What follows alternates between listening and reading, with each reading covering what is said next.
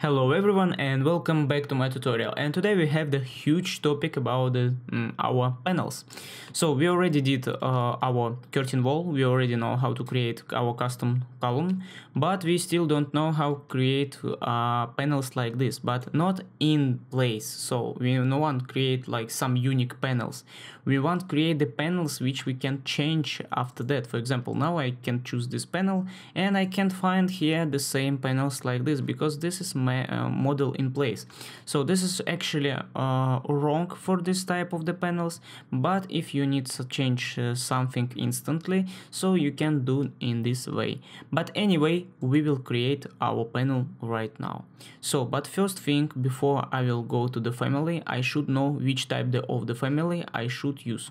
Let's choose this panel, and as you can see, curtain panel, so it means we should create family curtain panel wall. Let's go here, new family, and let's find metric curtain. Let's find it. Metric curtain wall panel. That one what we need. Let's open. And I not will introduce you what you can see now on your screen. I straight away will go to the exterior view and I will create some extrusion here. I will show you later on what we have on the plan. So now I did my profile of extrusion, and after that I just locking everything on my reference lines. So everything alright. Let's go now to the extrusion end. Let's create parameter like th1. So th1. And let's use it, and let's create the second parameter th2. Okay, awesome. Let's say okay, and just some parameter for our materials like this. It's everything okay. Okay, so we did everything here. Let's say okay, and as you can see, now I already finished. My panel is already finished. But you will say, how come you didn't finish, for example, some dimension between these lines? We don't need any lines. We don't need any dimension between these reference lines, because in a curtain panel thing, I mean in curtain panel template, it doesn't matter which dimension you will put here, because our dimension will translate from our panel. So you can see here, if I will changing here this this is curtain system grid, my panel will change immediately. Size will change immediately. So I don't have any parameters to change the size of this panel. I'm using for that this curtain grids. So the same thing with our family. If my panel, if my curtain grids will be bigger, this line will be bigger. If it will be smaller, that one will be smaller. So the same principles. Okay, let's go back now to the reference line, or to the reference plane. So we are now on the plan view, and you remember I said I will introduce you what we can see here later on. So now I will introduce you. Let's choose our panel. Our panel is here, and I will show you the one main thing. The main thing is this extrusion end. It means this part. So from this line to that direction. Okay, so the other thing, as extrusion start, this is the different thing. It's from here to this part.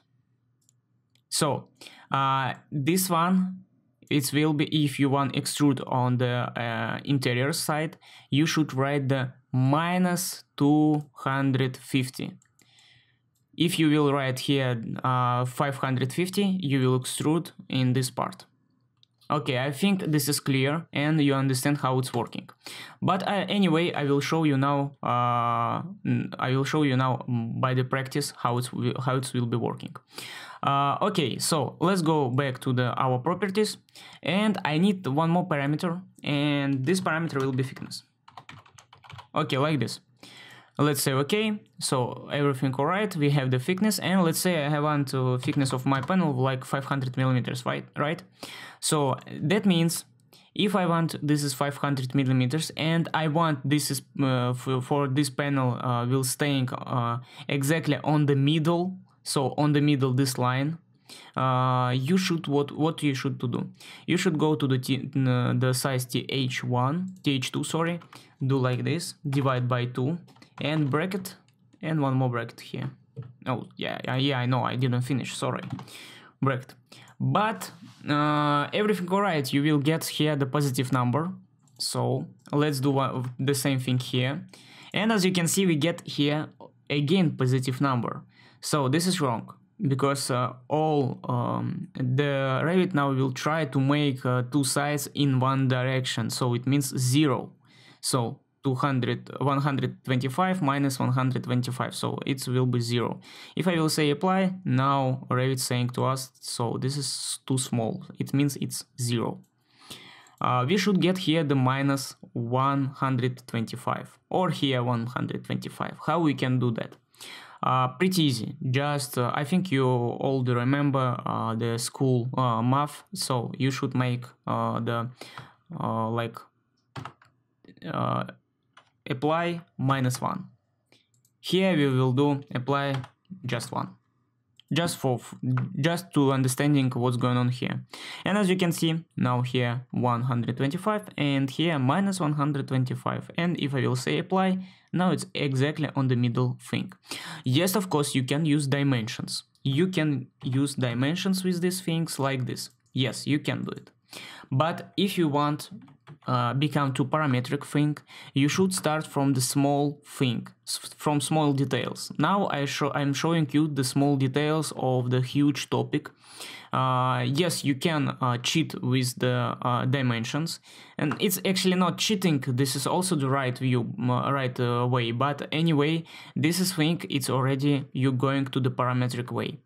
So you now understand how it's working. Let's say okay, and now if, for example, I will choose this panel, and for example, I want to change here to 500 millimeters. You will see everything working perfectly. Let's change back to 250 millimeters, and let's go back to the exterior view. So our panel we have, but we want to create some holes. How to do that and how parameterize our holes, we will see right now. To that one, I should go again to the family. So we will create family inside the family. Let's go to the family, and I don't remember how it's called. On the face. So I need metric based on the face. Let's find it. It's somewhere here. It's too many. Based on the face. So this one. Let's say okay. We are now on the new family. Let's go straight away to the void forms. Let's use the void forms, and I will create something like this one.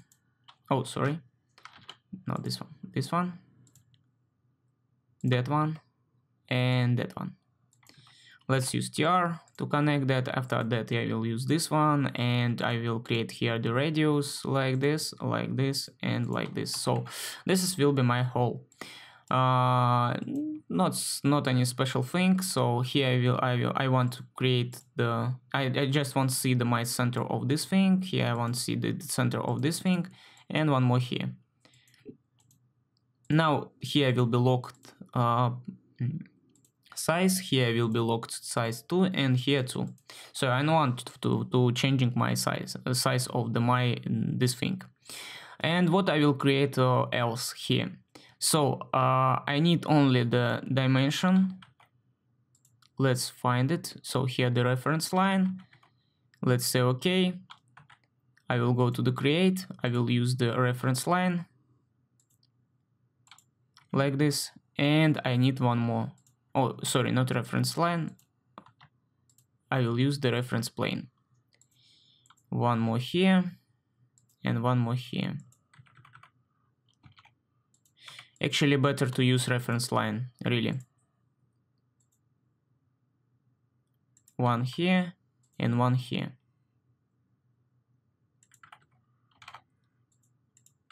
Okay, so I have to here now reference line.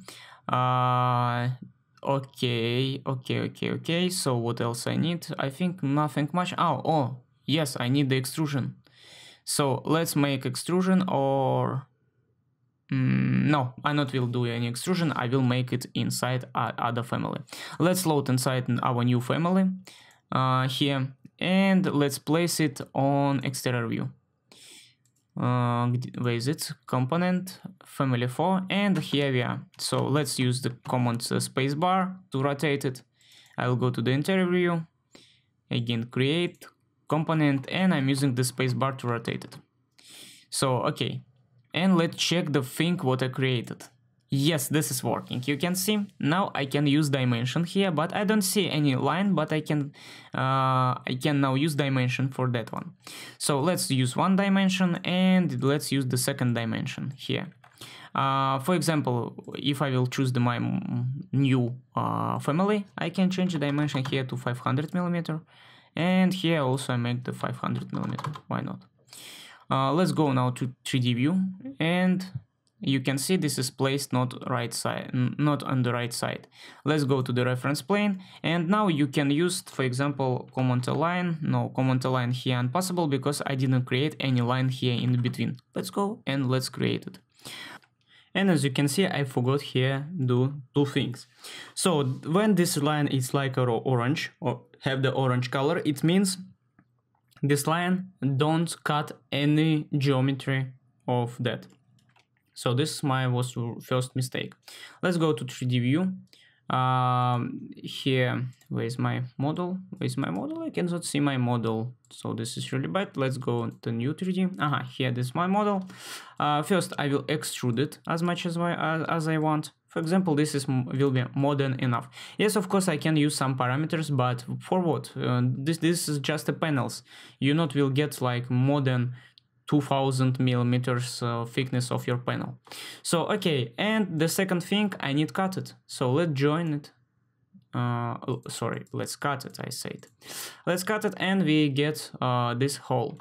So let's load inside to the project again and overwrite everything. Now I will go to the create component, and I will find my family. Let's go back to the interior view, and again component, and let's place it here. As you can see, we get it. Now I will use dimension.